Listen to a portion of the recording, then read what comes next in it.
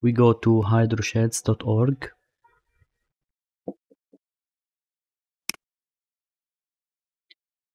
Explore the data, hydro rivers, global, and we download the shapefile. Right click and we extract the files. We go now to ArcGIS Pro. We import the river networks. We go to our countries. We import the polygon. Then we go to J-processing, clip. We clip the river networks on the polygon. And this is the result. We can delete this. We back to J-processing.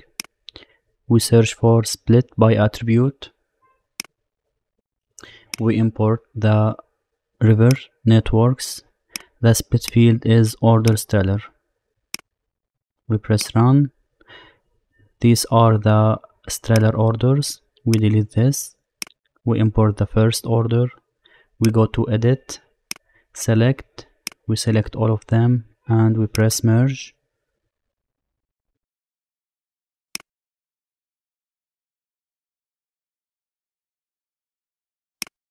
Then we import the second order, the same, select and merge. And we repeat this with the other orders.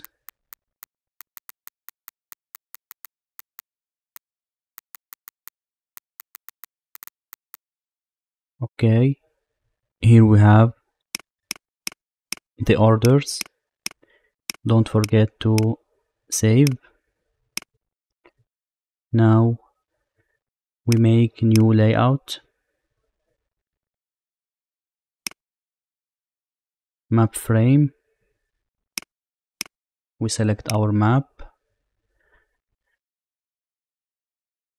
We go to layout to activate the layout.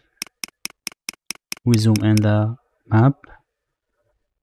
We back to layout and we close the activation. Double click and we go to background and we change the color to black. Now we download the style, the link in the description. To import it, we go to add style, we select it and we press OK. And here we have the style. Don't forget to clear the selected features. We back to layout. Now we make the symbology. Order 7, we go to the style, we choose this color. We keep the width 20. The same with the order 6. We keep the width 20. Order 5. We make the width 15.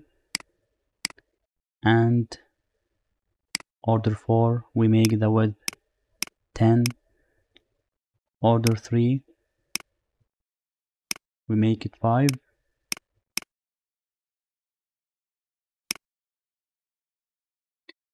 And order 2, we make it 3.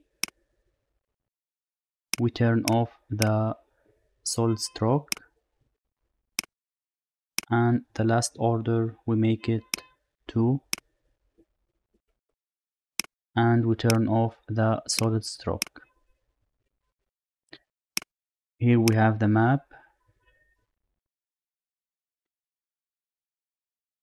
Now we go to insert, dynamic text, map frame, and we make the title.